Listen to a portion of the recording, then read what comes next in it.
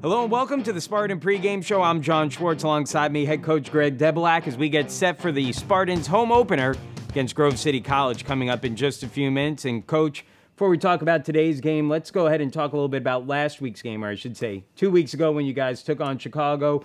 34-14 win. A little bit of a slow start for the team, but really towards the end of the third quarter, things started to come together offensively for you guys. Yeah, I think it was a combination of our defense playing really strong after the first quarter, great field position through a couple returns, and the defense playing so well, and the offense finally hitting their stride. We were, wondering how Rob Kuda would do. It was really his first action since his knee surgery, in December, and he started slow like you would expect, but then heated up, and you look at the stats at the end: 3 touchdowns, no turnovers, 63% completion percentage.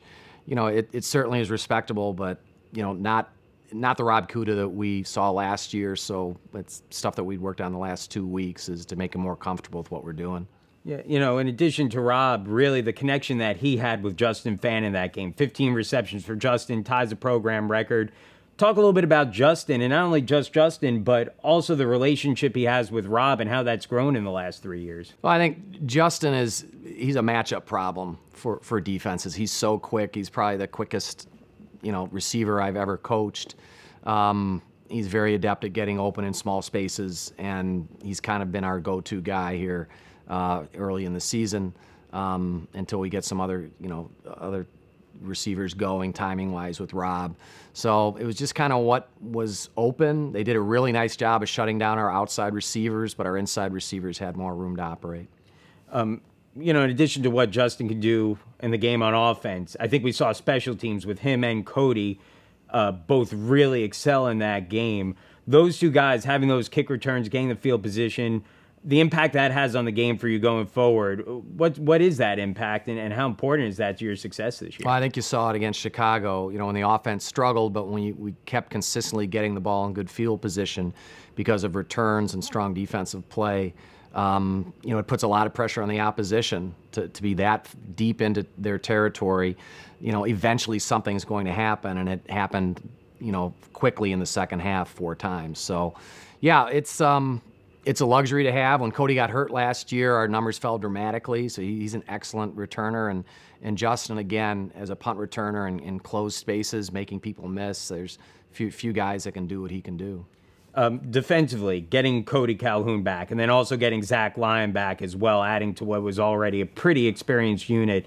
What impact have those two had defensively for you guys, and especially in that first game against Chicago?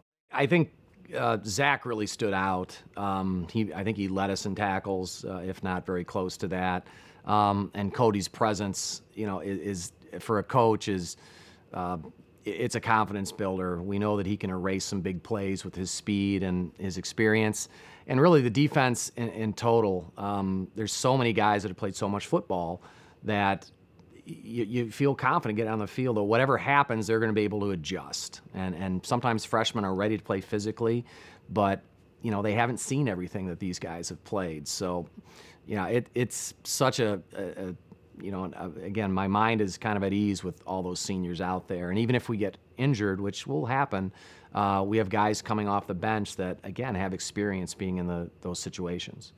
Start looking at this week's game in Grove City, and obviously the record for Grove City in the last few years hasn't been great, but as a coach, does that make this a harder week for you guys in the sense that you need to make sure the team isn't overlooking this game? Obviously, and any team can win it every day, and Grove City has certainly made some improvements, but does that make it a harder game for you guys in that sense from a coaching staff perspective? Well, I think with this group, with so many seniors, you have to keep them focused on every game because they have seen them before, and they may have something in their minds, and looking forward to the next game or down the road.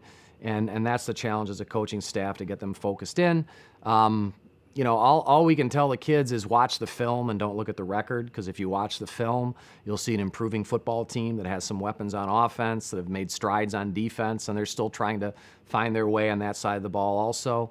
But it's an improved team over what we played last year, and let's focus on us. And if we execute, we feel no matter who we're playing, we're going to be a tough team to beat. So let's just concentrate on us and respect everyone each week and go 1-0. I know that's coaching talk, but kind of boring, but that's kind of what we've focused on. Coach, thank you very much. We'll have kickoff coming up in just a second between the Spartans and the Wolverines. Andrew Luftglass with the play-by-play, Eddie Jansen with color commentary. Stay with us.